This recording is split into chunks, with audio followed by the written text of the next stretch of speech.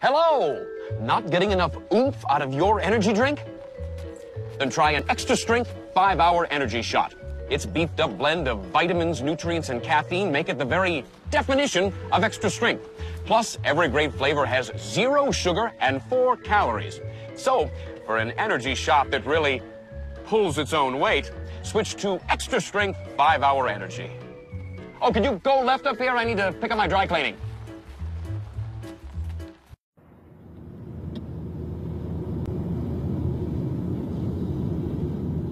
For Simon Keith, it is a moment 25 years in the making.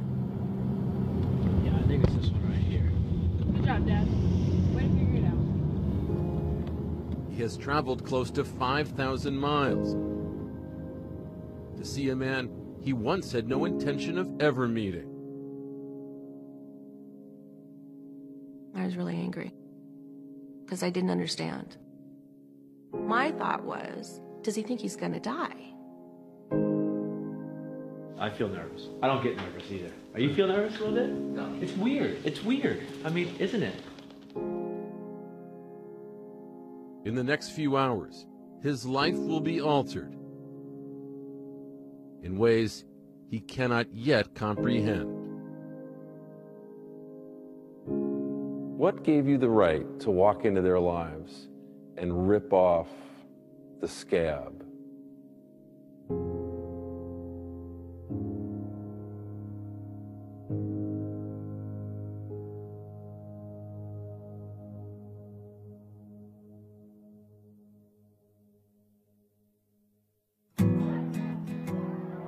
Some 3 decades ago, this was Simon Keith, youngest of 3 soccer-playing brothers. Simon was born in Lewis, England, an hour south of London, raised in Victoria, the western Canadian province of British Columbia. We played everything as kids, with the exception of hockey, and we beat the crap out of each other. I want to get here. I want to be better than him. I want to do this. I want to do this. He's very focused and very determined on what he wants to do. Self-confidence? Very much so. Arrogance? Yep. You'll own that one. Absolutely. There's no doubt. I was a dick. I was competitive ass. Excuse my language. After graduating high school in 1983, Simon had a brief pro stint with the UK side Millwall. Upon his return, a 19-year-old Simon could focus completely on his life's ambition, making the Canadian national team, set to compete at the 1986 World Cup. I'm fit, I'm strong, playing well in Europe. It's time, my time. I need to be there. It was going to launch my career. There's no doubt. Simon had been noticed by the Canadian national team. His World Cup dream seemed within reach. Yet as he trained on this pitch at the University of Victoria through the winter of 1985, something wasn't quite right. Just didn't feel myself. Felt tired. My hands and my feet would just go stark white. And at some point, shockingly white. I didn't want to crush people anymore competitively. I just wanted to get through practice. Treatments prescribed by doctors were ineffective. Simon grew increasingly fatigued. 8 weeks before the start of the World Cup, on March 3rd, 1986, came the news that would change his life. Doc comes up to me and says, "We've done everything we can. You need a heart transplant, or you're going to die." Holy shit. Simon had contracted viral myocarditis, an inflammatory disease of heart muscle. If the diagnosis was staggering, the cure seemed unimaginable. Only since 1983 had drugs been approved that extended lives significantly after heart transplantation. They can't even say if I'm going to survive or not. But, I mean, I know what's going to happen, and I know that I'll be back. I took a couple of death and dying classes because I was preparing for that happening. You thought he was going to die. Absolutely. I mean, when someone says you need a heart transplant, what do you think? And especially in 1986, what do you think? Simon did not qualify for an immediate transplant under the Canadian healthcare system. In the U.S., there was a waiting list of 14,000 people. Yet because Simon was born in the UK, he had dual citizenship and one last desperate chance. Fortunately, we have the ability to go to England and to chase maybe some other sort of solution. In June, Canada completed its first ever World Cup appearance in Mexico, losing all 3 matches. Instead of representing his country, 21-year-old Simon Keith was in England, where he had been put on the waiting list for a new heart. I hadn't eaten for months, and frankly, I don't remember it. I needed to survive long enough for a solution. Doesn't matter. You have to survive. Some 160 miles away, on the evening of July 6, 1986, a 17-year-old soccer player named Jonathan Groves was on this pitch in Newport, Wales. He was more of a defender than an attacker. It was just going out and playing a sport and showing some skill, using that skill to give himself a good time. Around 6 p.m., Jonathan was awaiting a throw-in when he suddenly collapsed. An aneurysm in his brain had ruptured. After being taken to the hospital, Jonathan was placed on life support. You're looking at this inert person and sort of wishing that there'd be an eyelid flicker or something like that. But, you know, gradually you realize that that isn't going to happen.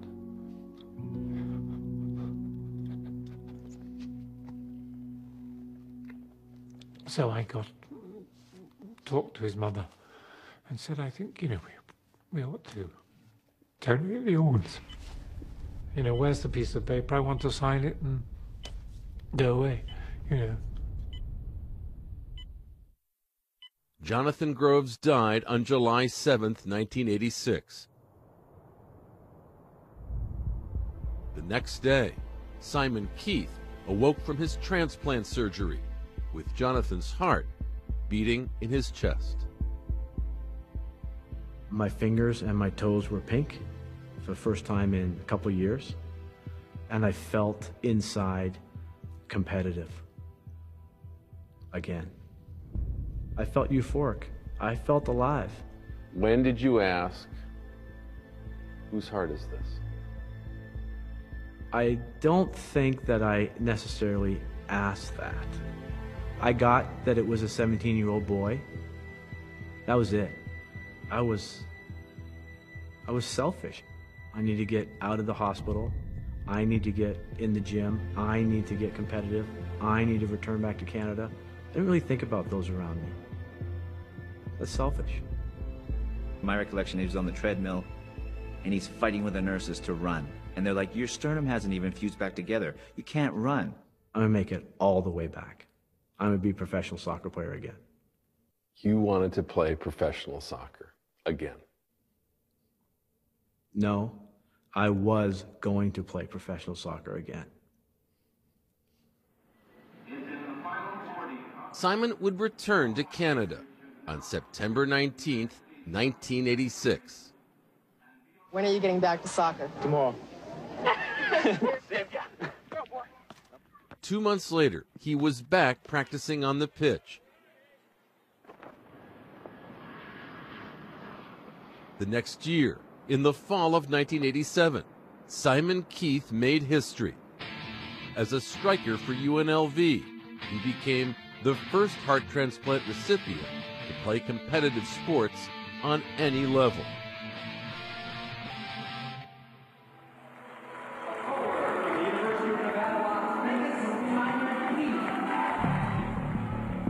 On July 7th, 1989, 3 years to the day from his heart transplant, Simon was named MVP at a college all-star game. The next day, the Major Indoor Soccer League held its draft, and the Cleveland Crunch selected Simon Keith #1 overall. I'm here because I think that I worked real hard for it, and I'm not even close to where I want to be, so I've still got a long way to go. I grew to hate being the heart guy. I didn't want it to define me, and it did define me to other people. And how did that feel? That sucked. Very simple operation, basically. If you really think about it, it's one in and one out. If it works, it works. If it doesn't, it doesn't. People asking me every day, every time I see people, how's the heart? What's the answer to that? Fine, thank you. To be honest, I'd rather have a heart transplant than a blown out knee. At some point, you just want to say, please don't ask me anymore. But you don't want to be that polite. That heart made possible a 3-year pro career, which saw him play for 4 teams in the U.S. and Canada. It led him to a life with his wife Kelly and their 3 children.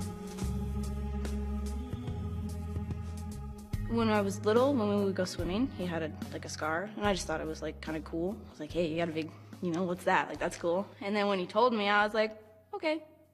I said, tell me, explain it. What's the longevity here? What do you anticipate? He says, I'm healthier than 90% of the people out there. I promise you, I will not die. I will not leave you. Simon beat the odds.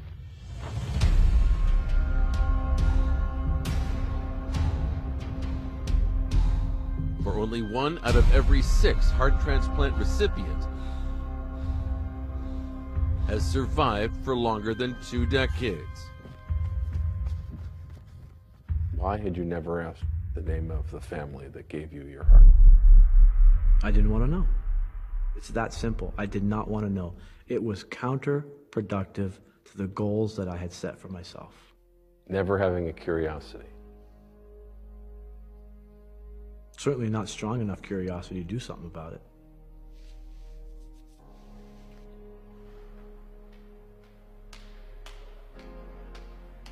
Then came 2011. The 25th anniversary of his transplant had Simon thinking about writing a book. Okay, I'll talk to you later. I decide that it's time for me to write down these thoughts that have been rattling around in my head. So I get someone to help me, and he says, there's no other way to sort of wrap this book up other than you to go find the family and talk to them. Did you write to them in 25 years? Nope. Did you pray for them in 25 years? Nope. Did you think about them for 25 years? Nope, I didn't do any of that. What gave you the right to walk into their lives and rip off the scab and make them feel all those feelings that they had 25 years ago? Depends who you are, but the answer for me is, I'm me. I want to talk to you. And I've decided I'm going to talk to you. It's not a popular answer, I get it. It's not what everyone would do. It's not emotional. It's not thoughtful. It's the truth. I was angry. I was really angry because I didn't understand. It was the polar opposite of everything he'd ever done. It didn't make sense how you would live like this and then all of a sudden change your mind and want to do this. Yeah, I think it's this one right here. Good job, Dad. Way to figure it out. And so, on August 1st, 2011, Surely you want to do this. after traveling 5,000 miles to Wales, Simon and the rest of the Keiths await the opportunity to meet the father of the boy whose heart beats in Simon's chest. I feel nervous, but I don't get nervous either. Are you feel nervous a little bit? No. It's weird. It's weird. I mean, isn't it? This feels like the longest 10 minutes ever, huh? It is the longest 10 minutes ever. Again. Again. Roger. Hi, I'm Roger. Simon, how are you? Nice to meet you. Nice to see you. Sit. Come on in. This is my wife, Kelly. Hello. Hi, nice to meet you as well. And my son, Sean. Nice to meet you. Roger. And my daughter, Sam. Hi. Hi. I want to say something, but I don't know what to say. Does that make sense to you? Yes. I mean, obviously I want to say thank you, but that's not enough, and it's not. I don't know. I don't know what to say. So let's just kind of bumble along here, see where we go. When I read, that you had been a success, I said to myself, well, isn't that great? Because. Sorry. Yeah, I was ready.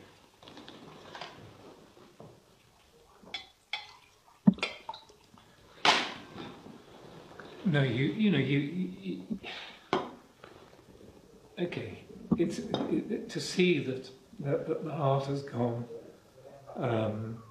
somewhere, and that someone has made use of it. Well, I mean, it saved my life, right? And it gave me everything. It gave me everything. And there's a twinge of, it's not guilt. Guilt's not the right word. Somebody died for me to live. I mean, that's the reality of it, right? One of the ways for me to be able to handle the grief was to say, look, life goes on. You've got to go forward. Hours later, they drive to Jonathan's hometown. I've never heard you say you felt guilty before. Well, I don't think I tried to not say that, but I mean, there's an element of guilt when you're standing in front of the father whose son's heart you have. Right. And he's talked about the biggest loss in his life, right? Was the biggest gain in mine. Of course, is a natural part of guilt, right? They stop at the pitch just off Vancouver Drive, the site where Jonathan collapsed. Then they come to the place where Jonathan is buried.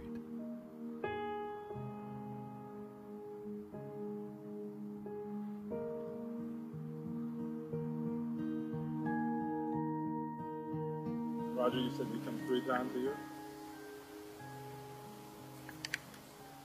What days are those? It's okay. Thank you. Thank you.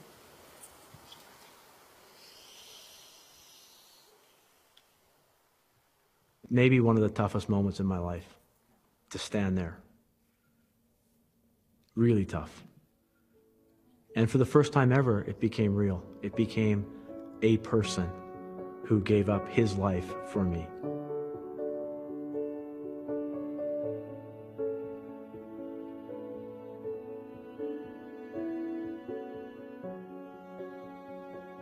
We say thank you to someone who gave you literally everything. Everything. And I think I still know the answer, and that is, don't waste the opportunity. How you doing? Nice to meet you, Tyler. How are you? Hi, guys. I gotta go. Simon Keith is now 50. He and his family reside in Las Vegas. Medical data suggests that at 29 years and counting, he is among the 10 longest living heart transplant recipients. We help kids who have received organ transplants, and my goal is to let them know, and their parents know, it's going to be okay.